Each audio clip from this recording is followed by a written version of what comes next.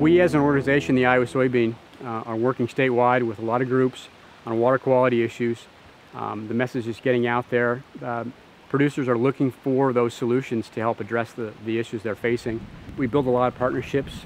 It helps leverage resources. It helps leverage expertise and time. But we're working with the local NRCS office, the local SWCD office, the Nature Conservancy, private foundations, state agencies. I mean, it takes a whole group, a whole partnership to really move these things forward. One of the tools that we like to use in our watershed planning is to use RASCL. It's the Rapid Assessment of Stream Conditions Along Length. And what that is, we actually get out with the landowner's permission to walk the entire length of the stream, and then we catalog what's actually occurring in the stream. And we get results from that we can't get just from aerial photography that we could get back in our desk. So we're actually tracking stream bank erosion, stream habitat, the substrate of the stream, and different things we see in the riparian areas, such as tile lines coming into the stream.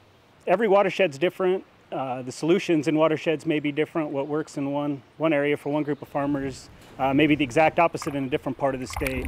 Watersheds are very dynamic places. That's another reason why we monitor, is things change on the landscape rapidly at times. When you get a rainstorm or a drought, it can have a tremendous impact on water. Water quality changes take time, where if you're doing agronomics, you can see a management change and improvement over time. Water quality takes some time to actually measure that change.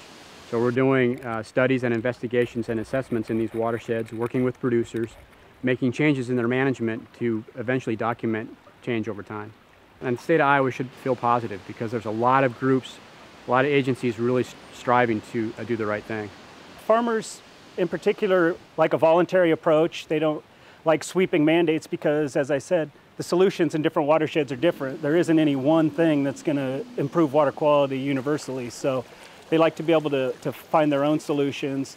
And they live in these watersheds. They drink the water. They care for the land. So farmers do have an incentive to be a good steward. They live out in the countryside.